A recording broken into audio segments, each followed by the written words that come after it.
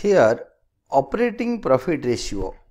Question 118. Calculate operating profit ratio from the following information.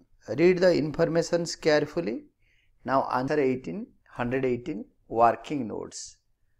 Here cost of revenue from operations is equal to opening inventory plus purchases minus closing inventory. That is equal to rupees 1 lakh plus rupees 10 lakhs minus rupees 1,50,000 is equal to rupees 9,50,000. That is, next step is operating net profit.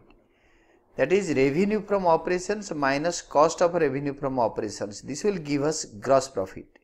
Minus administrative and selling expenses. This will give us operating net profit. That is equal to rupees 14,70,000 minus we have got 9,50,000 minus administrative and selling expenses rupees 1,70,000, that is equal to rupees 3,50,000.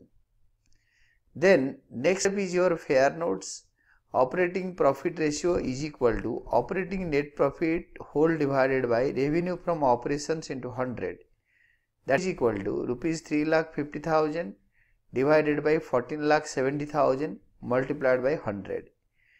That is equal to 23.81%.